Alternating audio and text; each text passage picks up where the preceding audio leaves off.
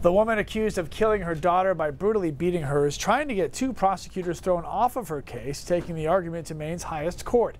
Sharon Carillo's lawyer says his client has the mental capacity of a 12-year-old and is shaken to the core by the judicial process. It's hard for us to imagine that the idea that someone saw early a report that would soon be part of the public record could shake her as much as being charged with the murder of her daughter. Carillo and her husband Julio are charged with the depraved indifference murder of her 10-year-old daughter Marissa Kennedy. Her lawyer Chris McLean is trying to get two prosecutors from the Attorney General's office off her case, claiming misconduct. His motion was initially denied in local courts, and today he pleaded his case to Maine's Supreme Court.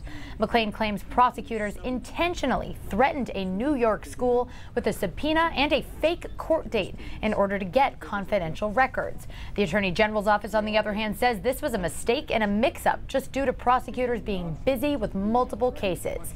Those records reveal information about Sharon Carillo's mental health and learning disabilities, something her attorney claims is affecting her throughout this process. This whole process is very scary to her. It's hard for her to process it and to think it through, and to know that the prosecutors in the case have done something bad and have obtained records that they're not allowed to have, and that they have information to use against her that they're not allowed to have, is frightening and scary, and especially because of her intellectual limitations. Now, Carillo was not in the courtroom today. Her lawyer expects the decision will be handed down very soon.